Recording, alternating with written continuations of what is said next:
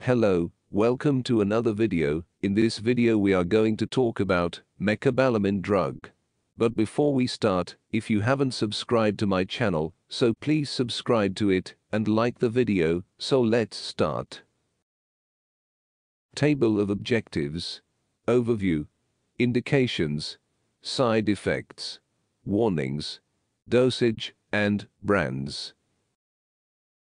Overview.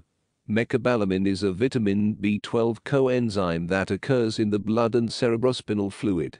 Mecobalamin is taken by nerve tissues more actively and extensively than other homologues of vitamin B12. Mecbalamin accelerates the synthesis of nucleic acid in bone marrow as well as promotes the maturation and division of erythroblast and haeme synthesis, resulting in an increase in erythrocyte, RBCs, production. Indications. Mecobalamin is primarily indicated in conditions like congenital cobalamin malabsorption, congenital intrinsic factor deficiency, homocystinemia, methylmalonylacidureas, peripheral neuropathy, pernicious anemia, post-gastrectomy vit B12 deficiency, transcobalamin 2 deficiency, and vitamin B12 deficiency.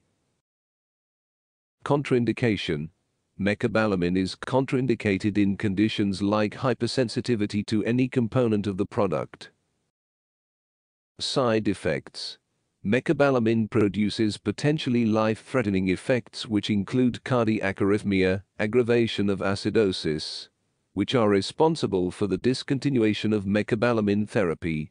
The symptomatic adverse reactions produced by mecobalamin are more or less tolerable, and if they become severe, they can be treated symptomatically. These include headache, nausea, vomiting, anorexia, diarrhea, tachycardia, sweating, skin rash, hot sensation and allergic hypersensitivity reactions. Warnings. Mecobalamin should be used with caution in patients with any pre-existing illnesses or any allergies. This medication should be used only as directed during pregnancy or lactation. High-risk groups.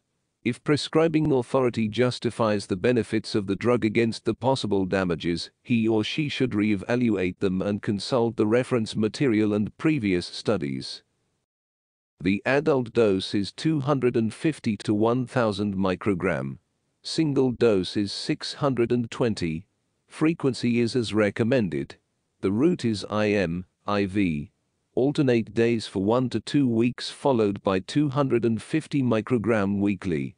Then for maintenance administer 1000 microgram every 2 to 3 weeks. The dose is 500 microgram. Single dose is 500.